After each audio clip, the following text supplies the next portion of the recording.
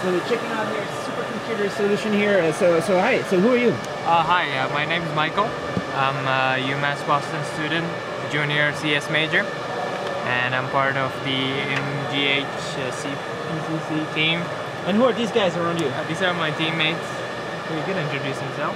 Evan Donato. I'm a junior at University of Massachusetts Boston, studying computer science. Are you all in the same class? Well, our friend here is not from UMass Boston, but he is from one of the University of Massachusetts schools. I'm Taha. I'm a sophomore computer science and math major at UMass Lowell. And who are you? Hi, I'm a computer science senior in UMass Boston. So what kind of stuff are you doing? I'm here for the HPCG benchmark. Benchmark? Yes. Benchmark, so you is it showing on the screen? So here is just our power consumption, our current power consumption, which is pretty low at this point because we're running a lot of CPU jobs. During the benchmarking, it was much higher because we were running on GPU. That's when we really pushed the power envelope. And what do you work on? I'm working on the Tersoft reproducibility challenge. Is it on the screen right now? No? Yeah, that's it. Something else? Yeah. You're not allowed to show, yeah? No. So you're part of this competition right now? Yep. So what are you going to win if you win? Fame. Fame? Inverse fortune. Fortune? Inverse fortune. What does Kurt Kerrville do compared with you? Kurt was the former advisor for the team, and he sort of started the team many years ago. Historically, the team has always incorporated students from the member institutions of the Mass Green High Performance Computing Center, and the UMass institutions are part of that consortium. So here's just the competition and stuff you're doing right here, but in general you're doing all kinds of projects, right? So what kind of stuff are you working on? So this is basically, I'd say, a hobby. It's a way of life for us. This is computing is just what we do.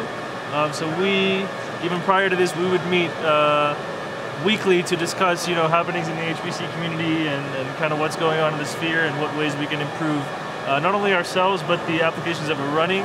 And sort of the methods that we use every day.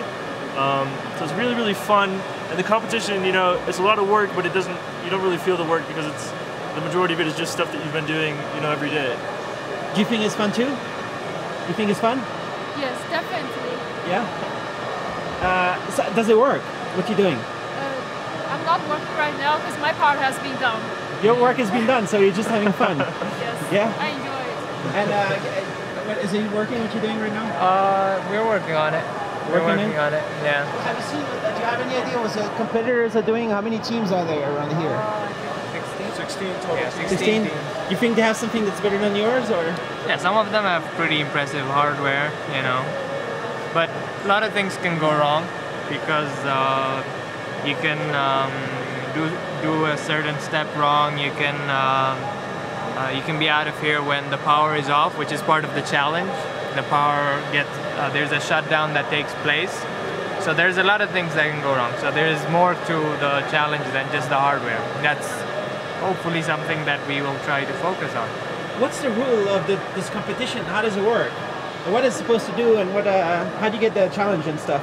Well, I guess so the main thing of the competition is that all teams are limited to 3,000 watts. And so that sort of is the way to level the playing field so that people don't bring incredibly gigantic systems. And it's actually interesting because that artificial limit on wattage forces teams to do sort of interesting approaches to sort of concentrate on flops per watt rather than what the full output of a single node can be. For example, you'll see many teams here, like us, we brought 16 GPUs, but we didn't necessarily run them at full frequency to take advantage of the fact that the scaling is definitely not linear. And the sweet spot on the NVIDIA V100 seems to be around 800 to 1,000 frequency. So, which also operates at half wattage, which is beautiful. And I think we get about 75–80% of the output that's expected. So is a competition to make as much performance as possible within a certain amount of But doing it in a nice way somehow, showing off what you can do, or So it's kind of a mixture. The initial applications, the benchmarking applications of HPCG and HPL are definitely all about showing off the speed of your system. Later applications are more about understanding how the domain science around the applications work, how to take advantage of various tweaks that you can do. For example, around maybe you want to change the precision level. If the accuracy doesn't go down too much, that will increase your processing speed for your workload, things like this. So really the throughput portion in this year was HPL, HPCG, and the Bourne application, which provided more data than most teams will be able to finish in the time of the competition. when is it finished, the competition? It's at 5:30 tomorrow.